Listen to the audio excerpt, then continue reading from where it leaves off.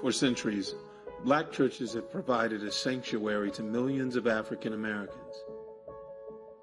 From slaves to freemen, from butlers to bankers, from congressmen to CEOs.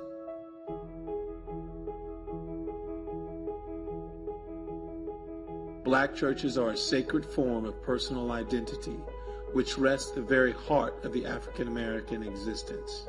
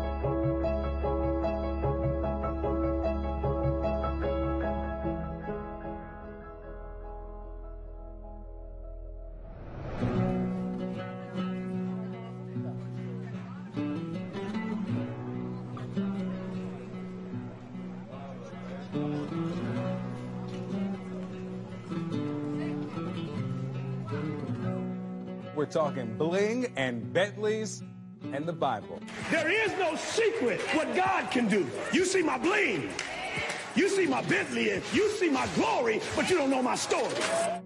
Today, megachurch ministers like Creflo Dollar, I'm not going to be going to heaven and be broke when I get there. Eddie Long. When you give tithe, when you pay your 10% of gross, you are giving God your faith. And T.D. Jakes. Can I get a witness tonight? Are no longer just holy men. You think you're impressed with this?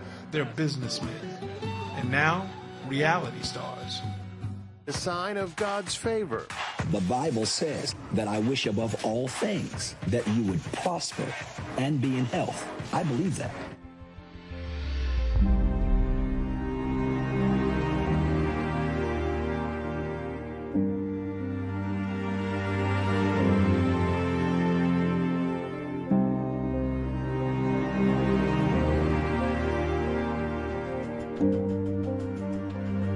Tradition of the black church always is to preach the gospel of Jesus Christ.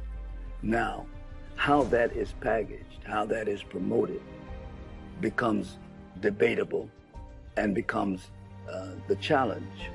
Black churches are different for a variety of reasons. One is the need to address the social, political, cultural, and economic ramifications of anti-black racism in the United States. There are those who view preaching the gospel as addressing what they might define as their soul, their spirit.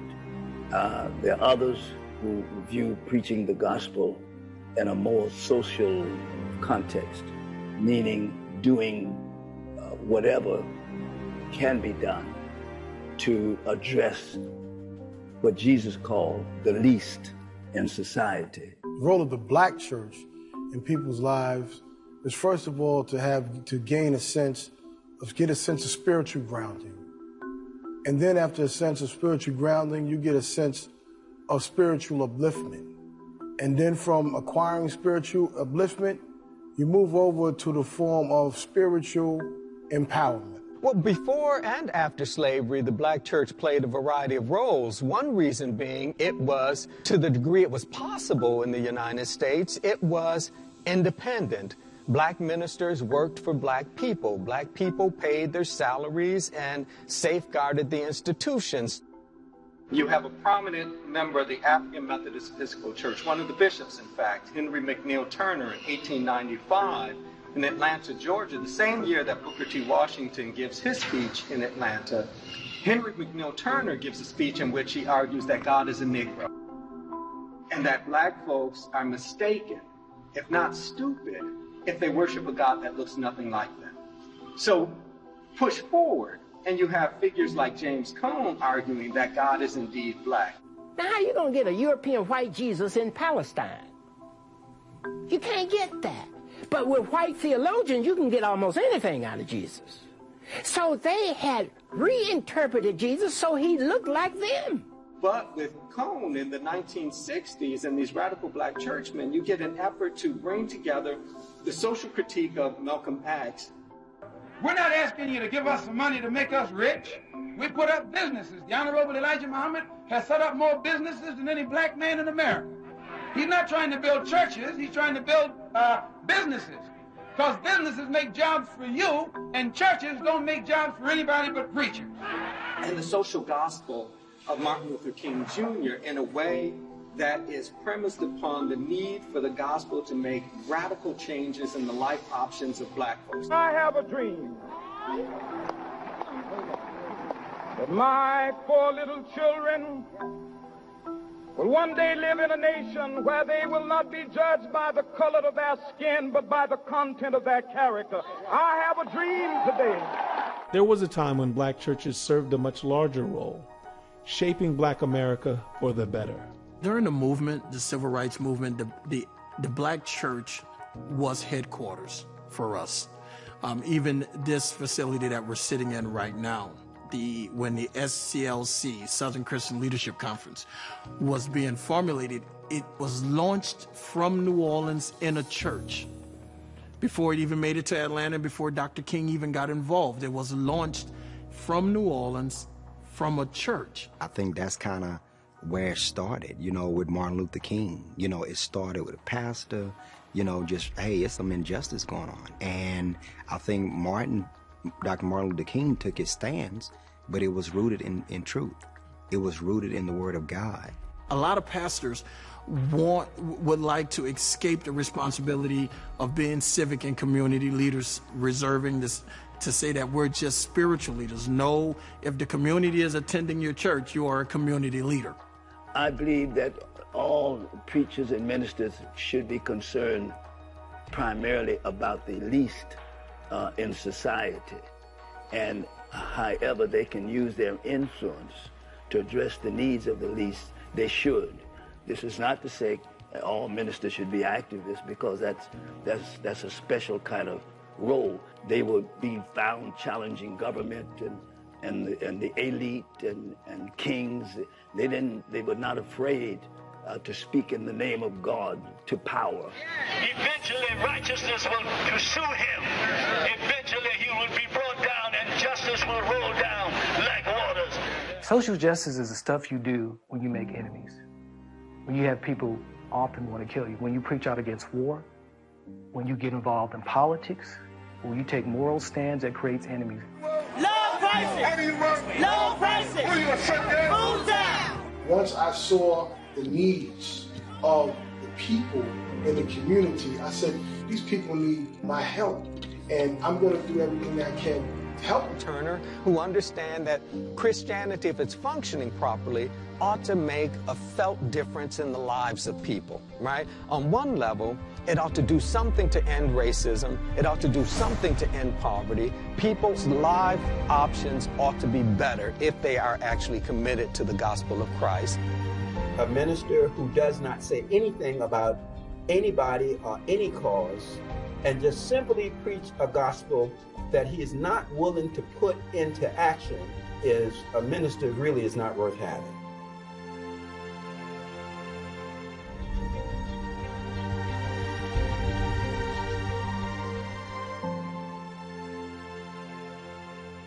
Tithing is not giving. It is a special portion of your increase which God has reserved for himself. Well, tithing, it stems from the biblical mandate to give 10%.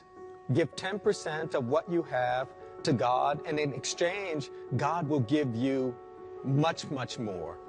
Well, if it's not your day to tithe, you may be seated, but tithers that are tithing today, you're going to lift your envelope all over this place, because I'm speaking it for you today. And repeat after me, believing your word to be true. I enter a tithe covenant with you, Lord.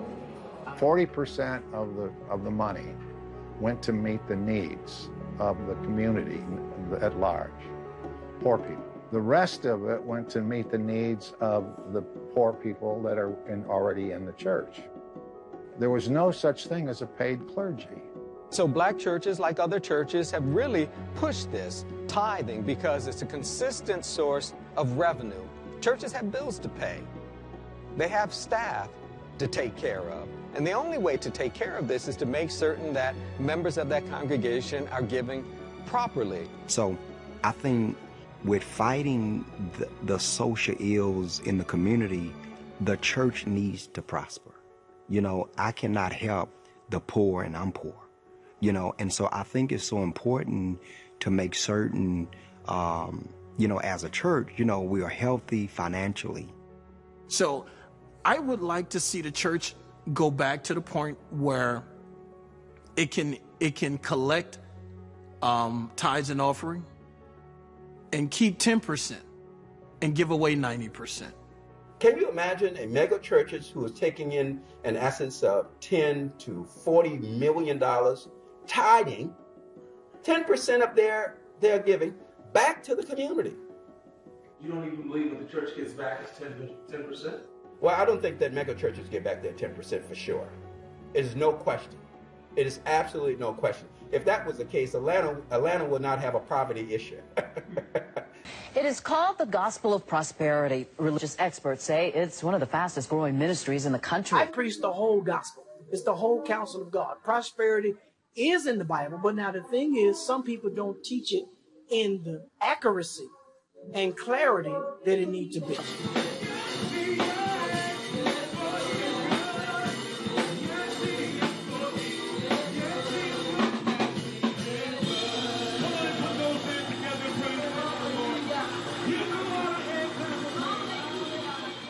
Mega churches and the prosperity gospel have taken the American dream and translated it through theological and religious language. It has been the perfect marriage of our capitalist system and our religious inclinations.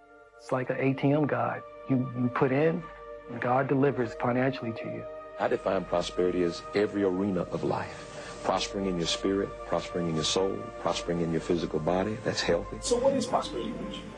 Well, prosperity preaching is talking about you get it, you get it, you get it, you get it, you get it, rich. But the word rich, that my definition, because I have crocology, definition of rich is having crocology. That's my last name is Crockett, so I crock out my way of saying something, right? So rich is having all of your needs met in abundance with plenty left over.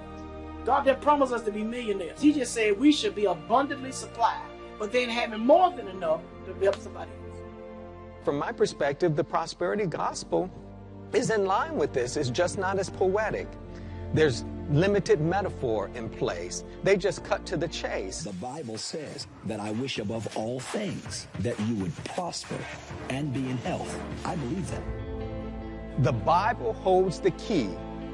If you understand the Bible properly, if you live out its principles, God is going to make life good for you. I want everybody to get a $20 seed, but there are 25 people that will double it. Right now. And it's very difficult to reconcile that kind of theology when you look at the New Testament. Jesus was homeless. He had no place to lay his head down. So how do you reconcile that with a person that you say you worship who is poor and homeless, who constantly criticizes the rich? 1, 2, 3, 4, 5, 6, 7, 8, 9. I thought your hand was going, but you've been praying the Lord, you better watch it. 10. And I know you sit down and when you stand and you debate what should you do. You can't give what you don't have. You can only give what you have. But watch it, we gonna give in faith. You know, you go in there, you sing some songs, you clap your feet, you clap your hands, you do some shouting, and you start falling out, and everybody starts loving it. The Spirit is moving. Well, I want to know, how long can you be in a congregation and you're not moving forward and your life is not changing? Is something wrong with you or something wrong with the ministry that you are a part of? And if you're sick, it's because you have a secret sin in your life.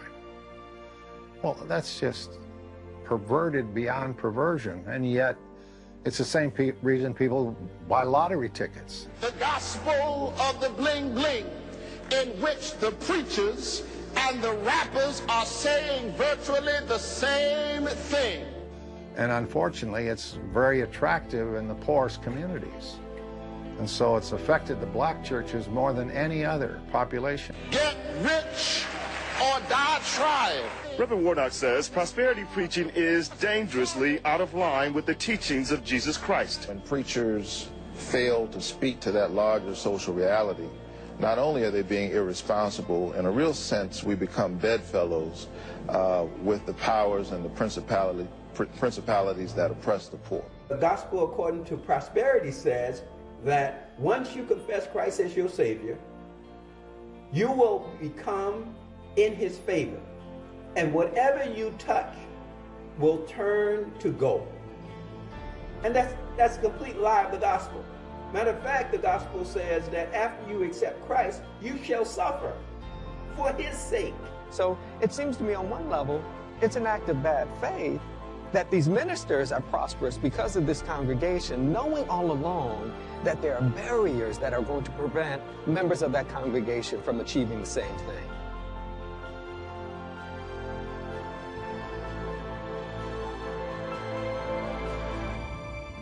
In the last 3 decades, the number of black megachurches has nearly tripled. Each year, they take in over $400 million a year. I'm not concerned about once the money is given to the church and where it goes, what it does with it. That's $100. And I just soak from my heart, and wherever the money goes, you know, hey. And I look forward to doing that because I truly believe that's where my blessings come from. You tithe? Faithfully, because that's the one thing that God promises in the Bible, that if you tithe, I'm doing what I'm supposed to do. And I'm the only one that's responsible for me to get together. Where's the money going? It's a small church, the money is going for the lights and, stuff the church needs. But when it's a mega church, it's beyond, for me, it's beyond the church's needs. It becomes the pastor's needs and the family needs is not the church's needs. I think the reason that black mega churches have become really popular in the black community is because the black middle class grew. At the 70s and 80s, we had all these positions of power and influence that opened up to us. And so people started making more money, we became more affluent. And I think a lot of black people wanted a church to reflect their newfound success. I think if there is a need that is being met, people will come to get that need met. So the old Baptist church, the old small church, people getting all happy and falling out and pastor screaming, that was seen as vulgar, as old-timey, as country. They stopped being progressive, but another generation started to come up. And as a result, it was this mass exodus of this is how we used to do church, but man, this is fresher. This is more relevant to me. It's relevant, it's radical, but it's right. You hear a lot of people talk about why they go to these mega churches. It's the fact that you go in there and it looks so posh and opulent.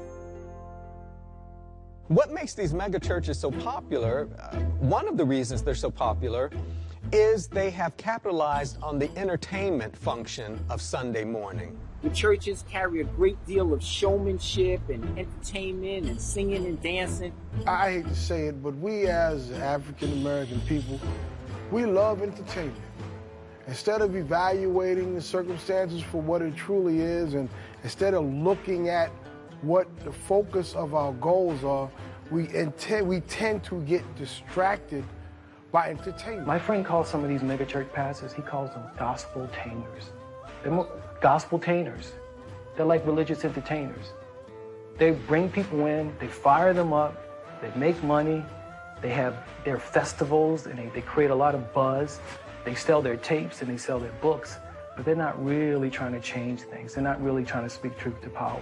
We just got some lights, we got some television, it's sight and sound generation, and I think people needs are being met. Get ready. Brace yourself for the only DVD of its kind on the planet. Understanding Church Growth. The DVD. Learn as the masters of the ministry unveil their secrets. Mega Grow Your Church in just months. From folding chairs to packed out cathedrals. Don't go another Sunday without it. Get your copy today. In religious study, there's something known as the sociology of religion, and it is a concept that is identified as sensationalism. You know, people are drawn to anything that you would label as or characterize as sensational. So some churches do the same thing. They have a good producer, you know, like people in the movies. I think you should note that last week at MegaFest, Tyler Perry gave Bishop T.D. Jakes $1 million. Hey!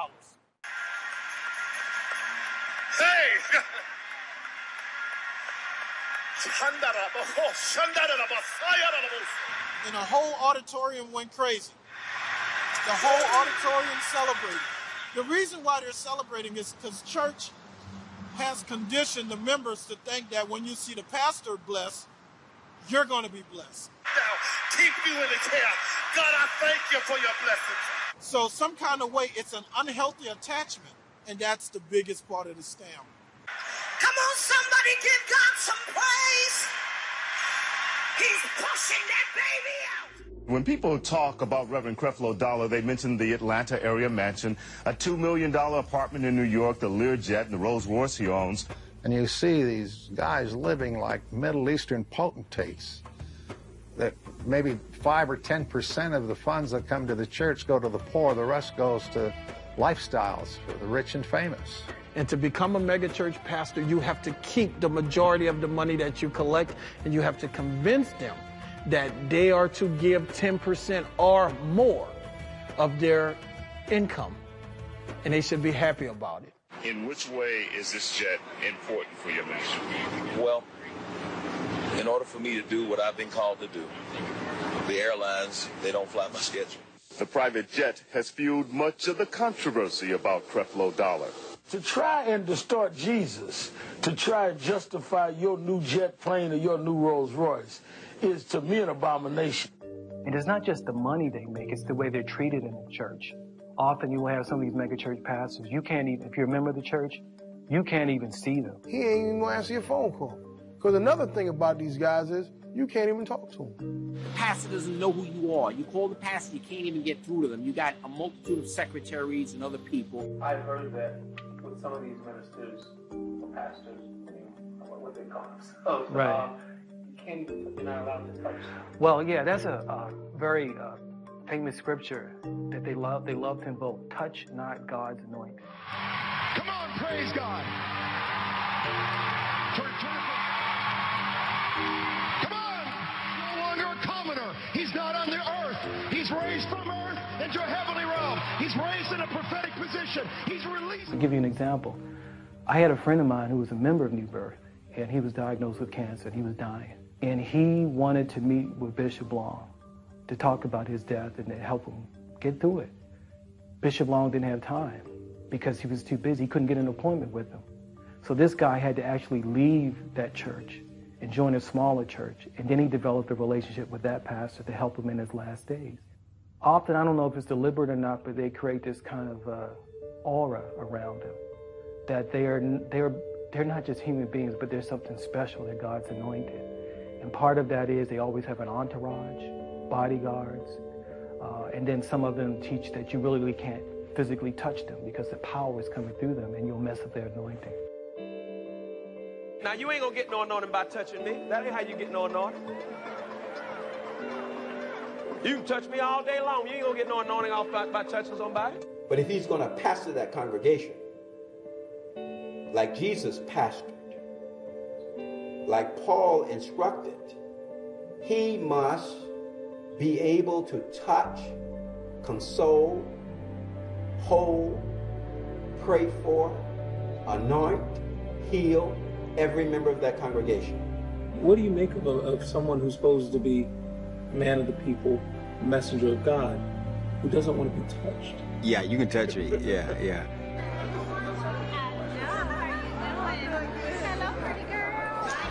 I think with a mega church, everybody who come to church not safe.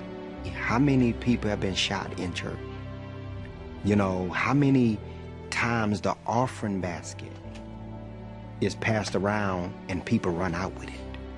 You know, how many times the church have been robbed? This is the downside to the megachurch. Yeah, this is the downside. So I think you got to be wise, but you also need to be touchable.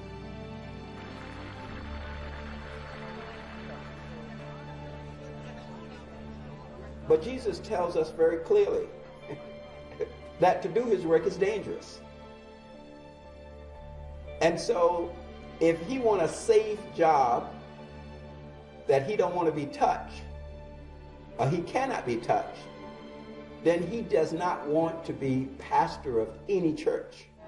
I originally started out like a lot of the pastors that we covered. I wanted to be in a ministry. I wanted to have the whole pastor dream of owning a mega church or operating a mega church. In the aftermath of Katrina, I had a family that was in the funeral business, and they were overwhelmed.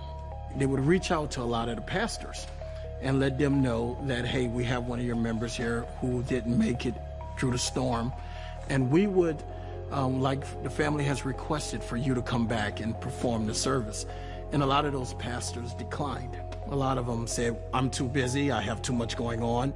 And one day, Bishop T.D. Jakes was coming down with an initiative with President Bush to assess the damages here in New Orleans. And surprisingly, all of the preachers came back. Pretty much every preacher that we had tried to reach and get them to come and perform the services for their members, well, all of them showed up. And I remember watching this saying, wow, we called this guy, he was too busy. We called that guy, he was too busy. And I became disgusted. I actually took my Bible and threw it in the trash. I said, you know what, I don't want to be a pastor. I don't want to preach. I don't want to do anything. And I was so upset about that event that the next day, actually, we formed a website called pimppreacher.com. I am in Charlotte, North Carolina, about to head over to Morning Star Baptist Church to interact with Pastor Andrew J. Rollinson. The best place is at the back of the line, because first shall be last and last shall be first. You can't tell them that we can't go in our church. You can't force your way into a church. We're not forcing. We're members. 50 years, 60 years. Well, you can't keep us at our own church. I am TJ. I'm with the Church Folk Revolution. We received a request for help because this pastor was terminated. No, he wasn't. He was terminated by the deacon. We have a certified letter showing where the members terminated him and showing where he kicked him.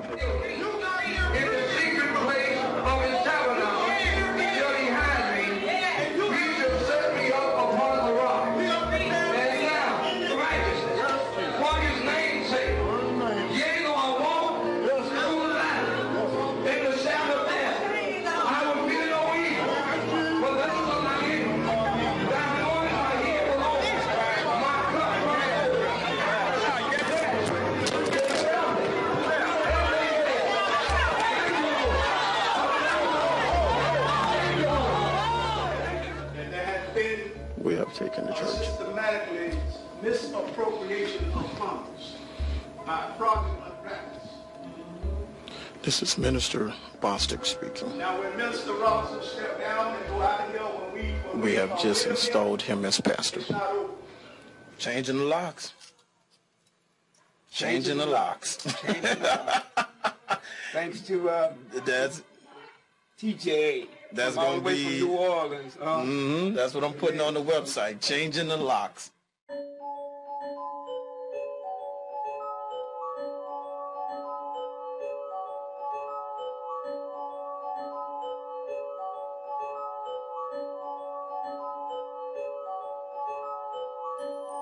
This pastor was particularly difficult for me to cover on pimppreacher.com because I had a tremendous amount of respect for him. So I was really slow to cover this situation. When we talk about pimp preachers and we cover them, This is Exhibit A. This is Exhibit A. When you see something like this, when you see blatant disregard for donations, this is a lack of respect for members right here. This is a pastor that says, you know, no one has the right to question me. What I do with money that's given to this church is my money. It was not only his money, it was the insurance money. If the church is out of $2 million, who gives a contractor $2 million up front if that's the cost to renovate? So $2 million later, and the church is having service in a school. The irony here is this church started in a school. This is the pastor's devastation here. So this church could have survived Hurricane Katrina and came out of it with a brand new facility, but they couldn't survive Bishop J.D. Waller.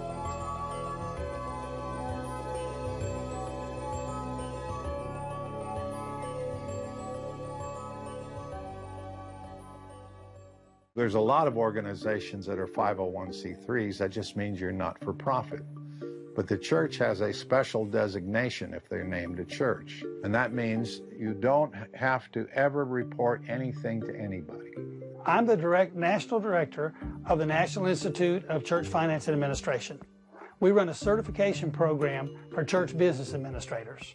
So we credential individuals who work in church offices as business professionals. Most of them have 3 areas of responsibility: finance, facilities, and personnel. One of our maxims is pastors don't touch money. Is that the business professionals in the office touch the money. The pastor should not have a church checkbook or a church credit card. And I think that's where the door gets cracked open for the excesses. It's hard to say abuses because so much is legal, and so much is you can't really. It's beyond scrutiny because churches aren't required to file tax returns. So they're doing so much that's in the dark. You don't really know what's going on. The whole idea of tax-free and not having any accountability whatsoever is now a joke. Churches don't pay taxes and they don't have to report income. It is a fundamental problem that these organizations ought to be paying their share. I find it sad when churches come out talking about the need to address poverty within their communities. Well, one easy way to do that would be to pay taxes so that this resource goes into local communities. There are staggering numbers of houses of worship who are paying no taxes on the police protection, the water, sewer services that they get, the sanitation, garbage pickup, the fire department. Everyone else in the city pays taxes. Whenever you have someone who isn't paying taxes, their share is picked up by the rest of society. One of the things that I found out with 501c3s and churches is that you come across this magical term called reasonable compensation. So these pastors are allowed to make money and do these things and create nonprofits to do good. And they get tax breaks. In exchange that, they're supposed to get reasonable compensation. The taxpayers are subsidizing us. Not only that, the taxpayers in America are paying for the lavish lifestyle of these evangelists. Because you're not going to be audited. There are too many out there. Only way they can get audited is there's some kind of sensational news story. That occasionally will come along. I think if the feds take a closer look at this term love offering and tithes, they will begin to see that the majority of that money is in his control. It seems like the tax code hasn't caught up with the reality of these megachurches. In 2007, Uncle Sam finally did catch up. Republican Senator Chuck Grassley launched an investigation into several megachurches. For a moment, it seemed as if megachurches would incur the wrath of God. Senator Chuck Grassley, the ranking Republican on the Senate Finance Committee, began an investigation of 6 prominent Christian ministries. He wants to know if they have illegally used donations to fund lavish lifestyles. In 2007, after some of these news reports came out about the extravagant lifestyles of some of these megachurch pastors, he started sending letters to some of the most well-known, asking them, how do you justify these travel expenses, the ownership of these homes, the money you make, the so-called love offerings you take in? So he wanted more scrutiny on those type of expenses. Because they run churches, they do not have to file tax forms with the IRS. So it's unclear how many millions or billions are collected every year.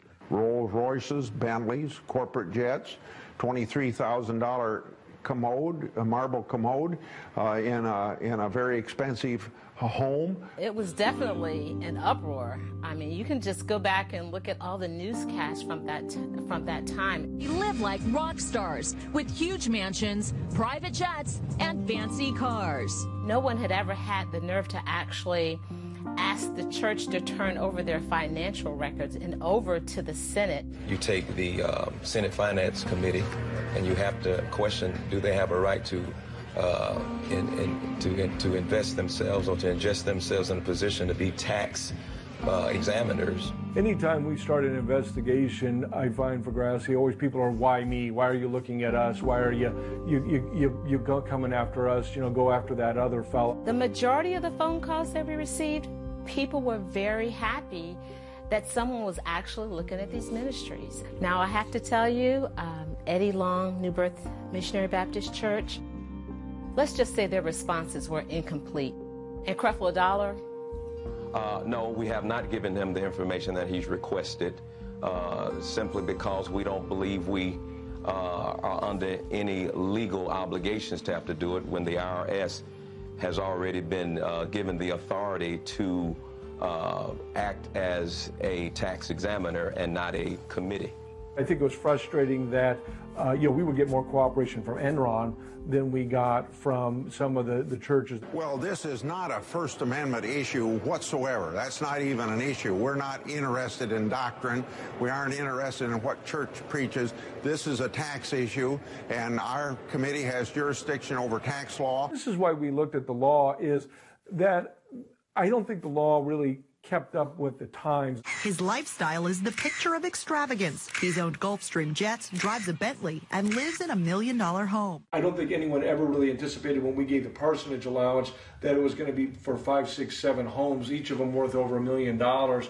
That's pretty eye-blinking. Like Creflo Dollar, he gets around in style, flying in private jets to preach around the country. I don't necessarily think that they're evil or ruthless capitalists. I do, however, believe that many of these ministers, men and women, are very shrewd business people. More importantly, they have very smart legal counsel who are very adept at getting around the spirit of the tax law. Reverend, you said that you are transparent when it comes to your finances with your members and your board of directors, but not with the general public. Why not with the general public? Well, I just believe that the people that make an investment into the ministry should be the primary ones that we respond to and that we open our books up and we're transparent to, versus the watchdog people who just want to get the business to do whatever they do with it. I think that's just a waste of time. Well, I think churches are opposed to review of their financial records, are suspicious of transparency because they see themselves as special institutions that really respond to a higher authority, right? That they are not fundamentally accountable to human leadership, human governments, but they are responsive to the will of God, a cosmic and divine authority. When people look at this, they see the wealth. They see all of the money poured into your organization from all of the number of people there. It also seems to me that another possibility here is that many of these churches know that their financial records are messy at best. The investigation was eventually handed over to a little-known organization called the Evangelical Council for Accountability. The senator has told us he believes legislation should be the last resort. He said, ideas for reform often inspire informed and thoughtful discussions, which in turn lead to self-correction and eliminate the need for legislation. We agree. I think the investigation was a big success in the sense of, I think it brought forward a lot of these issues. I think it did do a lot of education. I think it did a nice job of engaging the church community. Whatever came of that? Absolutely nothing. As a matter of fact, they made a mockery of him. Yeah, well, when you look at Creflo Dollar, who all but said, we don't have to show you anything, and then proved it. We're going to give it to them if they're valid requests. He really wasted tax dollars in even starting that process because he wasn't prepared to go all the way. All the way would have been challenging them to really open up their books. But they were able to slither away saying that we don't have to open up our books because it would expose our donors. It would break the privacy that we have in between us and our donors. Well, if you really had a chance to see what those people were giving, you will see how it is possible for a pastor to pick up $69 million in 1 year. Well, on that Evangelical Council for Financial Accountability are the attorneys and accountants for all these guys that we investigate.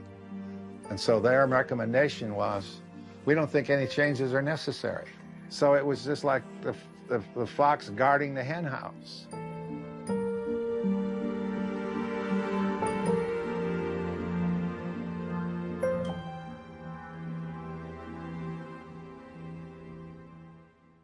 Church activists all over the country were taking their rage to the streets and the internet. Did you know that there are lying preachers who just want your money?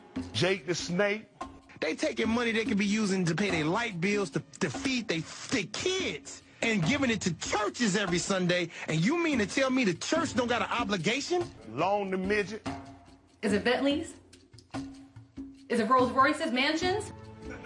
Dollar the rich pimp. Is the preacher being enriched by the tithe of the people? Place is a living lascivious craziness. All these folk. Creflo Dollar is letting everyone know that he's taking the money from the people.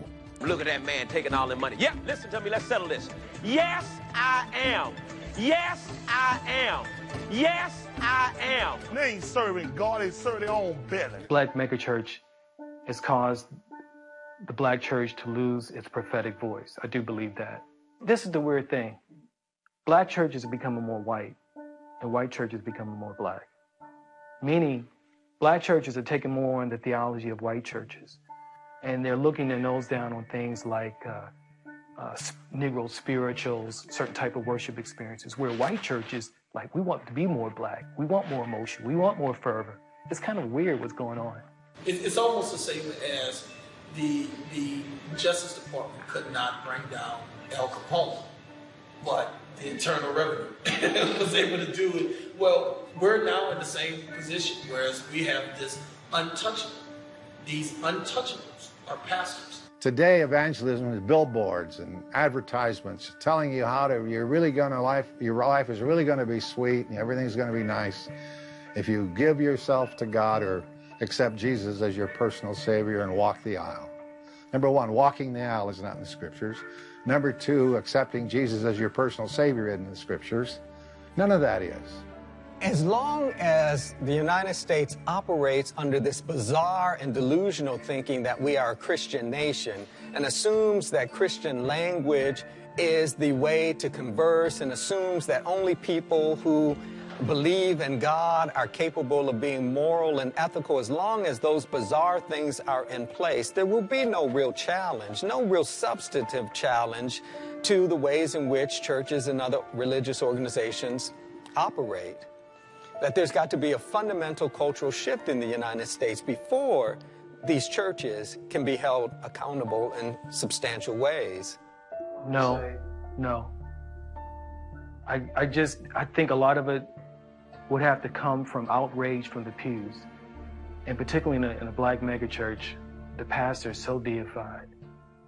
I mean, hardly anything can break the loyalty that a lot of these people feel for their black church pastors. They can be the worst scandal, they can be photographs, they can be lawsuits, but people will stick by that black pastor. One of the ways a black megachurch pastor would do it, they'll use race. They say this is happening because white people can't deal with a strong black man. It's racial persecution, so they'll do that. Secondly, there's so many scriptures in the Bible about Christians being persecuted. The world will hate you, Jesus says. We're being persecuted. I'm being persecuted because I'm following the godly life. So it'll hit that. And that will condition people to follow them. Thirdly, this is a more subtle thing, and it's kind of hard to even put in words. But a lot of the black church is made up of women. And for a lot of them, the black pastor becomes almost like their surrogate man. It's like their husband that they never had, their son. And so if you attack him, you're like attacking them. You put this stuff together, and it's very difficult to break the hold that a lot of these black megachurch pastors have on their congregation. It makes, to me, it makes their very words suspect. No matter what they say, it's self-dealing. Would you like to hear what I think God would say to the churches in America? He'd say, "O evil and perverse generation, have I been so long in your midst and you've received me not? Have I not met your needs in 1,000 ways and you've been blind? When I speak to you, you do not hear. You behave not as sons and daughters, but as strangers. You hold meetings in my name and give honor to men, but not to me. You boast that you serve me, but in truth you serve your own ego. Save your life under any guise, and you shall surely lose it. Offer it up to me this very day, this very second, in a renewal of consecration on a sacrificial living, and I will accept you, and you shall know joy as new wine."